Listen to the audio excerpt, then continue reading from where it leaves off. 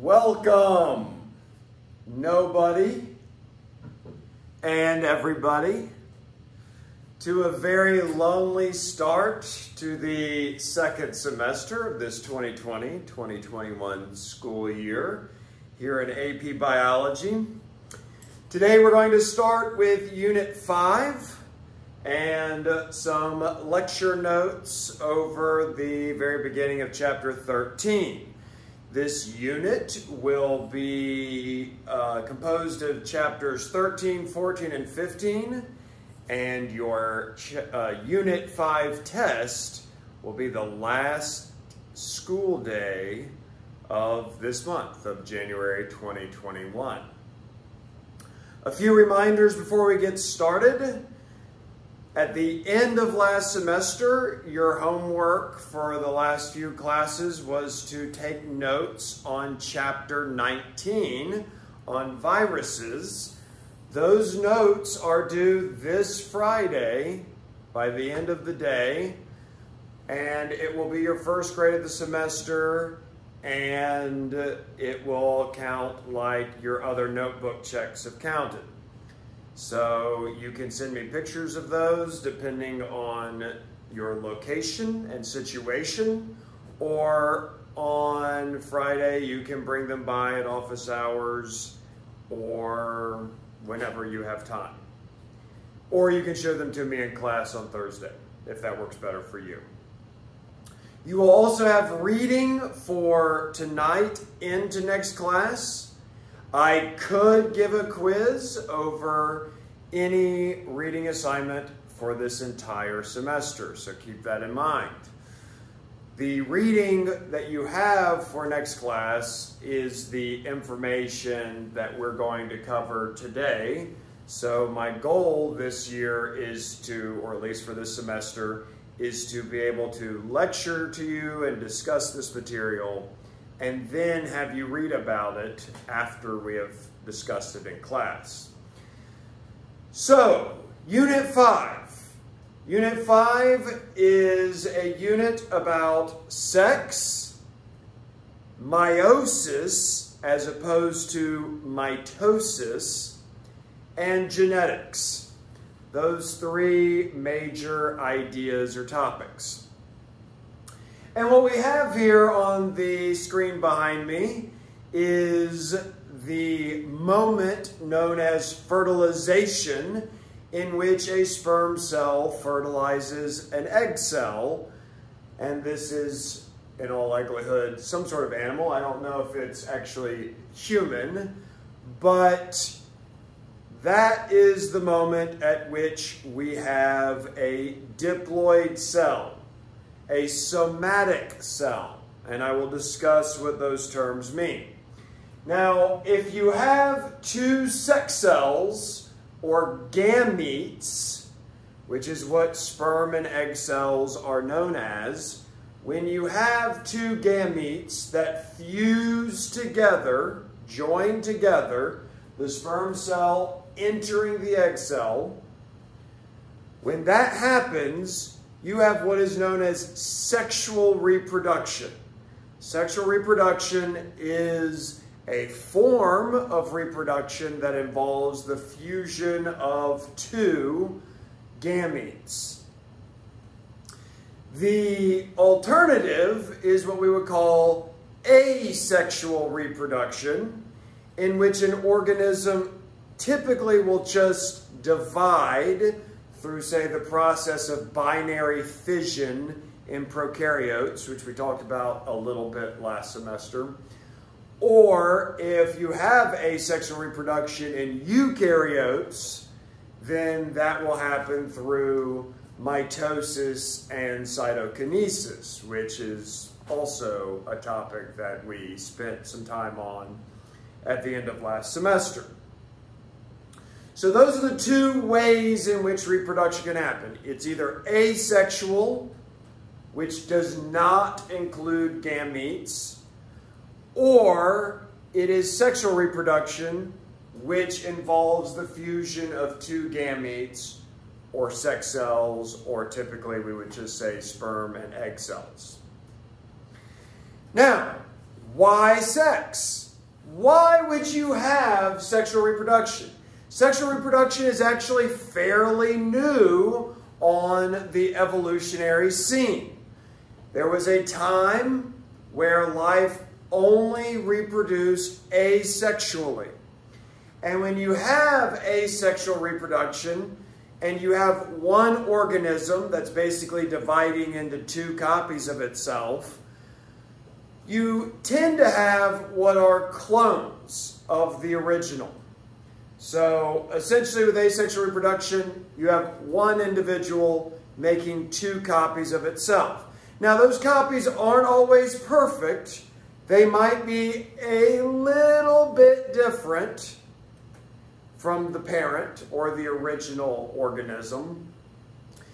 But there is a lot of similarity between the original and the daughter cells in asexual reproduction. Sexual reproduction has caught on around the world over the last billion years or so because it provides one very important thing for a population as a whole, and that is variation or diversity. When you involve two separate individuals, each carrying their own set of chromosomes with their own unique genes, and you combine random chromosomes and genes from each of the parents in the form of chromosomes carried by a sperm cell and chromosomes carried by an egg cell, you are going to essentially shuffle the deck. You're shuffling a deck of genetic cards, and the offspring you produce through sexual reproduction are going to be much more diverse and see much more variation than the offspring produced during asexual reproduction. Diversity and variation is good. It helps a population.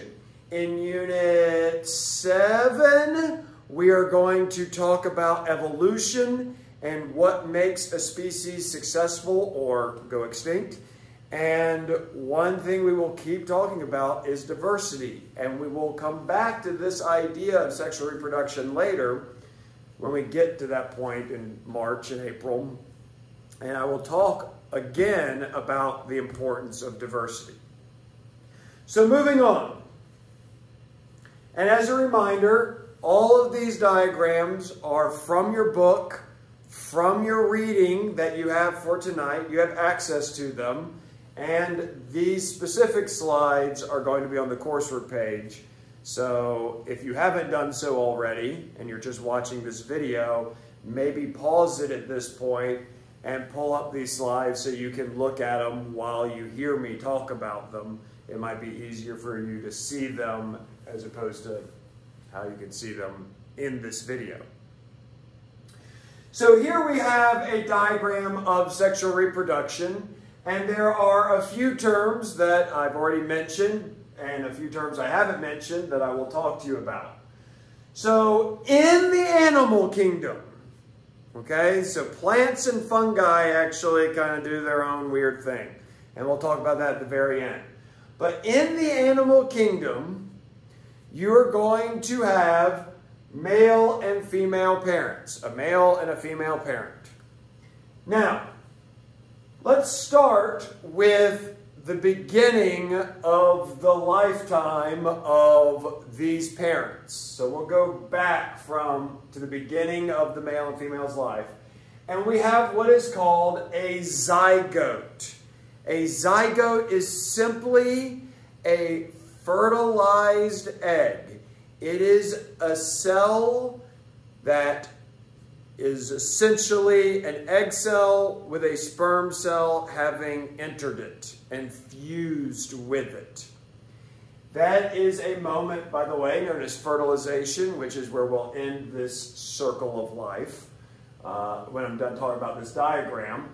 But a zygote is the single cell that all of you and me and everyone else once was. Okay? You once were a single cell called a zygote. One single cell.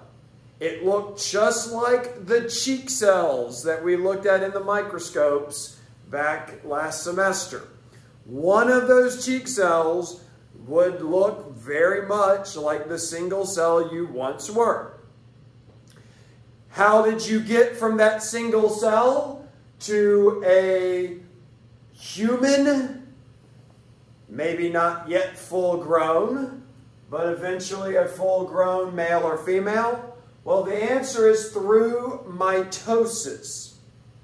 Mitosis, which we talked about last semester, is simply taking a cell and making two copies of that cell once they divide during cytokinesis. Now, you see this little notation here. It says 2n equals 46. It's kind of a strange bit of notation. That 46, as you probably recall, is how many chromosomes you have in the original cell, the zygote that you once were. And thanks to mitosis, you are now billions and billions and billions of cells. Each one has a nucleus, and inside every one of those nuclei are 46 chromosomes. That is a number of chromosomes you have because you are a human.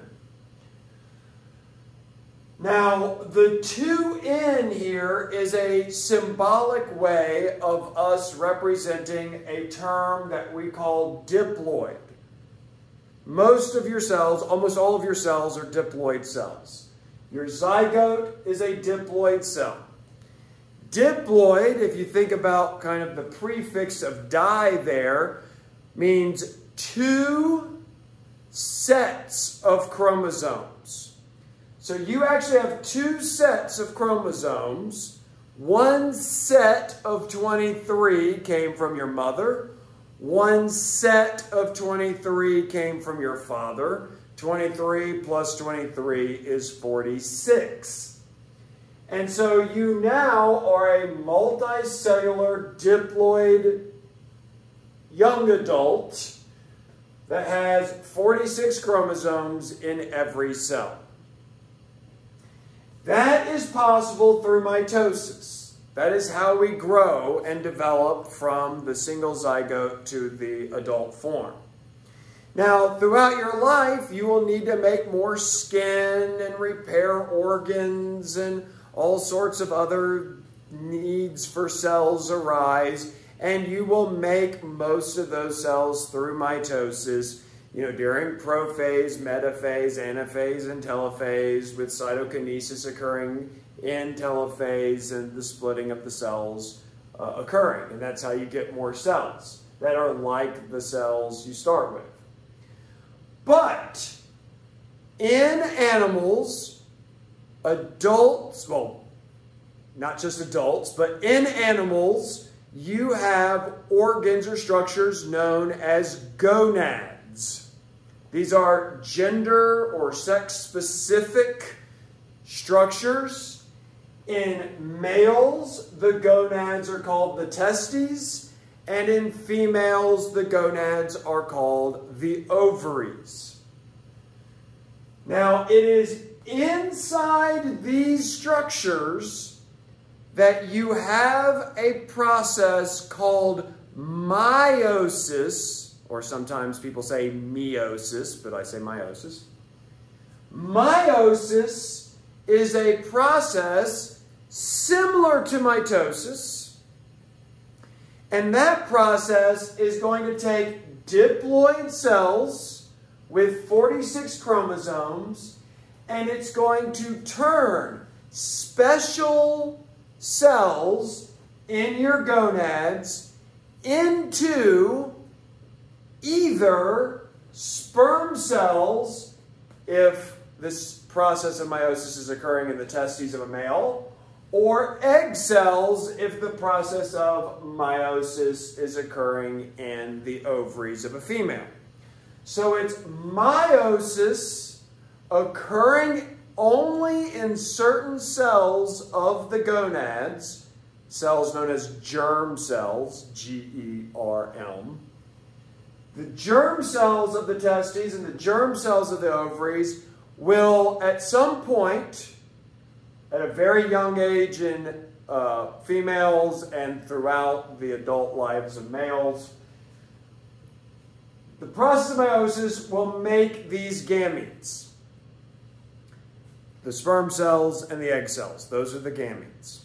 Now, this process is something we will talk about in depth next class. So you don't have to worry about the details right now. And let me tell you, there's a lot of details. So get ready. But in this process of meiosis, you take diploid cells and you make what are called haploid cells. And those are the gametes. Now, for me, when I think of haploid, I think of half. Haploid, half. They have half the normal number of chromosomes that you would find in most of your cells. But technically, it is one set of chromosomes. You create either sperm cells with a single set of 23 or egg cells with a single set of 23 chromosomes, depending on your sex. The sperm and egg cells in animals are going to fuse during fertilization, and that is where a diploid zygote comes from. 23 chromosomes in the sperm cell, 23 chromosomes in the egg cell. They combine to make a zygote with 46 chromosomes. That would result in a pregnancy. And if that pregnancy were to proceed successfully, that single-celled zygote, which has 46 chromosomes, through mitosis would eventually become an adult with gonads that could make their own gametes, that could fuse during sexual reproduction, specifically fertilization, and that's how we continue our generations of people or of any animal.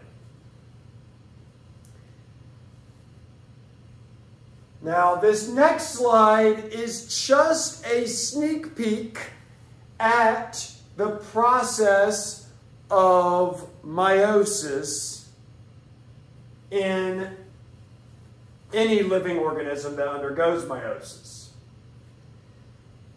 And essentially, we have the parent cells, the father and the mother cells.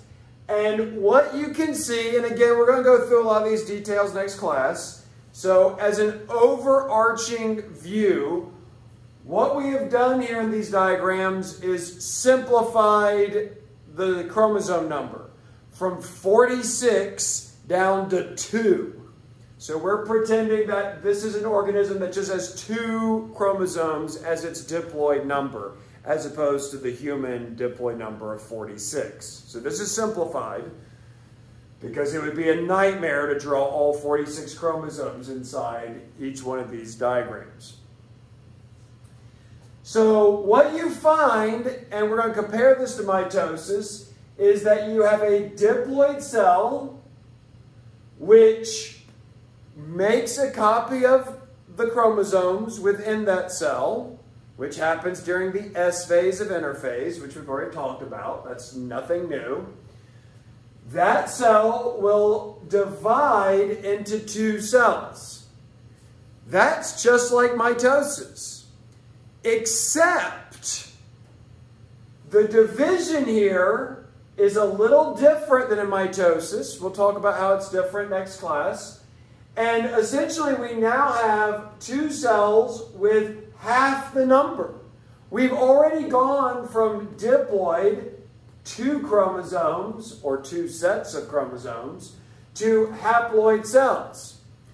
But, and I wonder if you remember this term, these single chromosomes here still have a copy of themselves attached, and they are still in that sister chromatid state. And where meiosis gets much different from mitosis is that there's actually a second round. We divide into meiosis 1 and meiosis 2. A second round of division in which the sister chromatids will actually separate. And now we have 4 cells from the original cell that is in your gonads. And these 4 cells can become gametes. Now your book doesn't really go into this, but I think it's a little bit fascinating and to mention this. In males, you make 4 functioning, hopefully functioning, sperm cells. In females, only 1 of the 4 actually becomes an egg. This diagram's a little misleading. It indicates that there's 4 eggs. Every time meiosis occurs in a female, you get 1 big egg cell that you get through a kind of an uneven division of cells. And then you get 3 tiny little cells that we call polar bodies that are just reabsorbed by the ovaries. I really don't know what happens to them, but they're broken down and recycled. So males tend to make a lot of sperm cells, and females tend to make a small number of very big egg cells. Now, this might be a little bit oversimplified, but again, we'll get into the details later. Keep in mind that in a diploid cell in humans, you have 46 chromosomes. Okay, and that this diagram is only showing 2 chromosomes in the diploid cell. We have looked at these pictures before. This is called a karyotype. Your reading will discuss karyotypes, but essentially it's just a picture of all 46 chromosomes from a diploid cell of a human that has a normal number of chromosomes. And you can see here they are arranged in pairs. We actually number the pairs. So we have them numbered from 1 to 22. That's 22 pairs of chromosomes for 44. And then the last 2 to make 46, we label them with the letters X and or Y. The 22 that are numbered here are called autosomes. They are kind of just regular chromosomes, which, remember, are made up of a ton of DNA. And when we start talking about genetics and genes, the genes that you talk about in the field of genetics are sections of DNA somewhere on these chromosomes. The last 2 that are labeled with either X's or Y's are what we call the sex chromosomes. And in this picture, we have an X paired with a Y. That's the karyotype or picture for a human male. In human females, it is 2 X's paired together.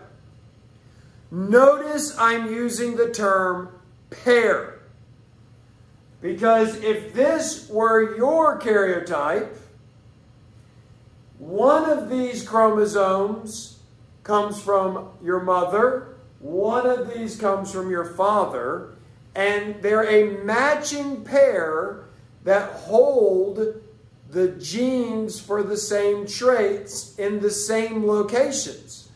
So if on chromosome number 1, you have a little gene at some point on this chromosome that says, you know, what color your eyes will be, that eye color gene is also located on the other matching chromosome that your father gave or your other parent gave.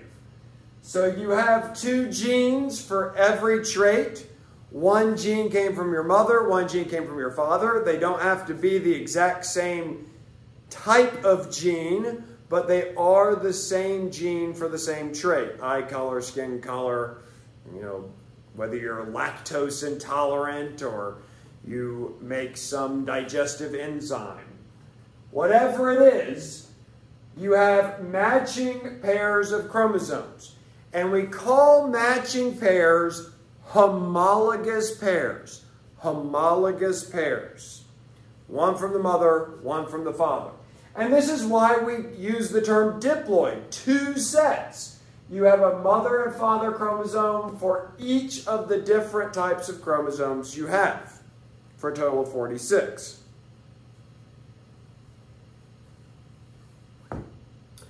Okay, we will come back to karyotypes. I actually have a kind of a fun activity where you kind of make a baby and look at its karyotype and see what your baby's gender will be and if there are any chromosomal abnormalities in your baby. And we'll revisit this idea.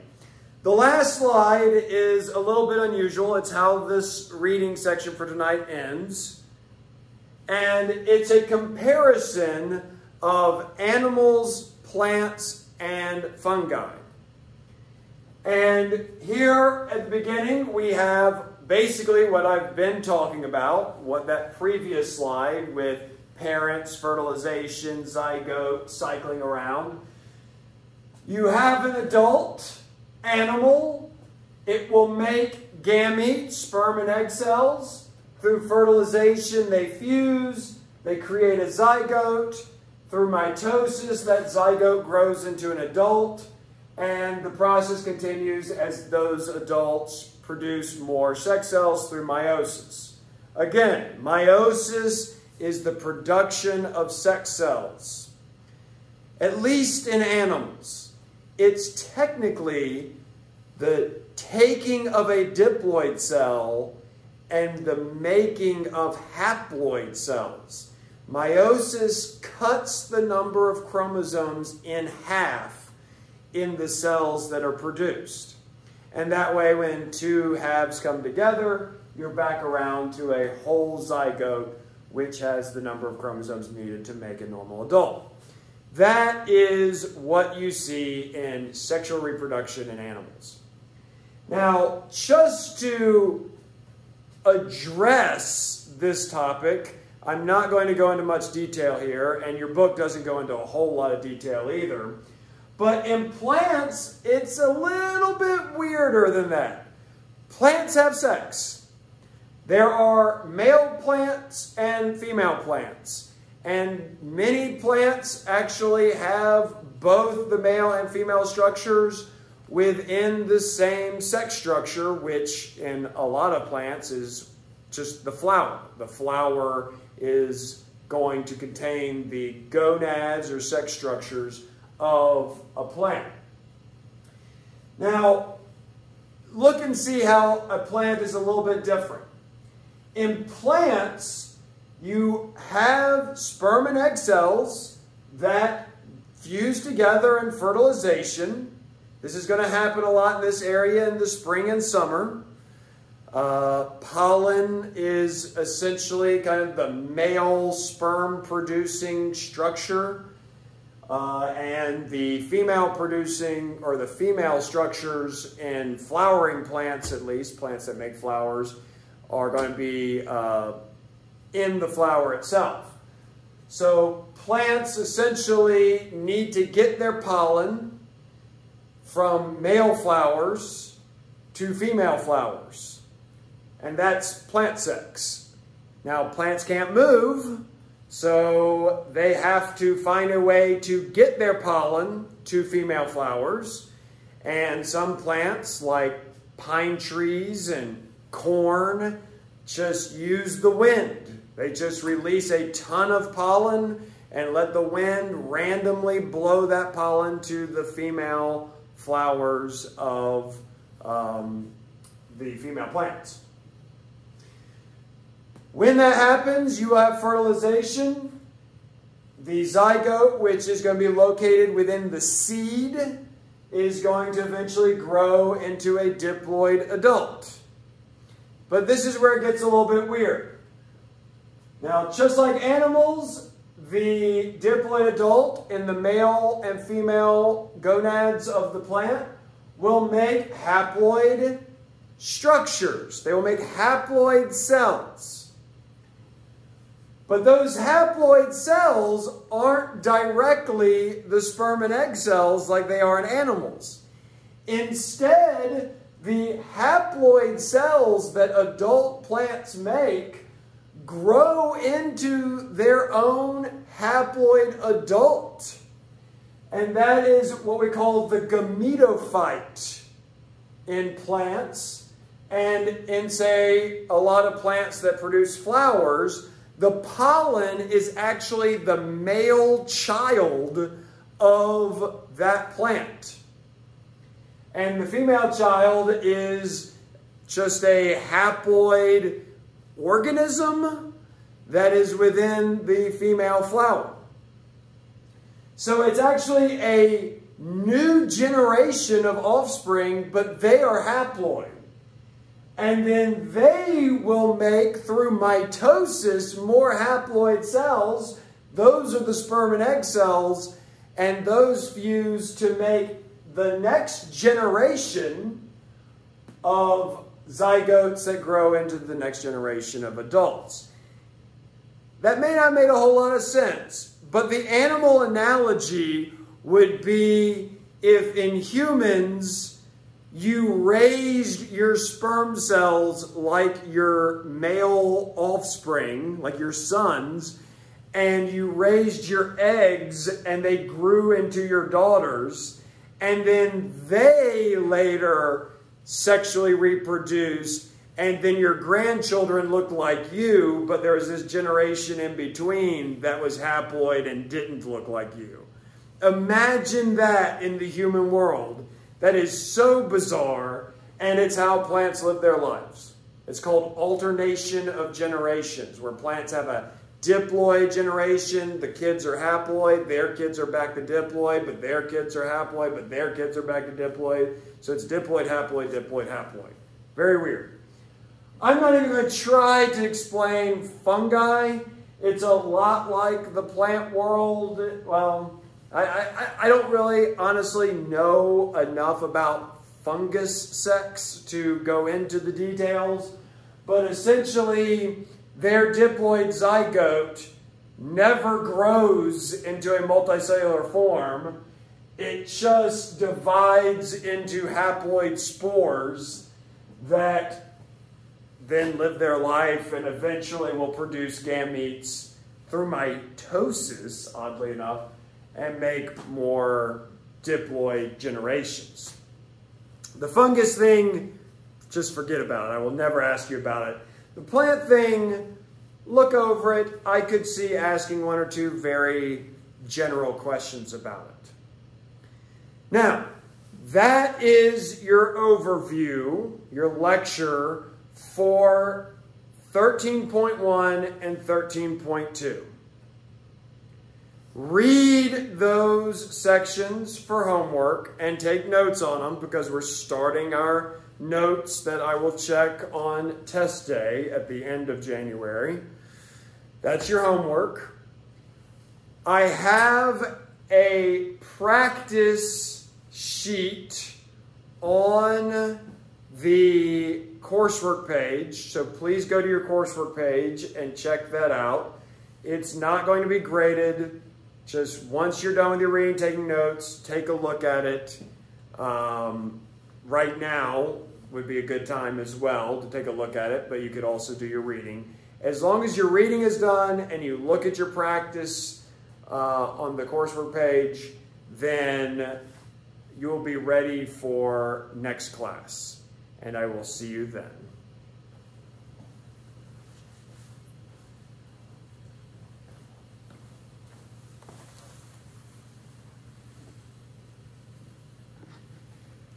Goodbye.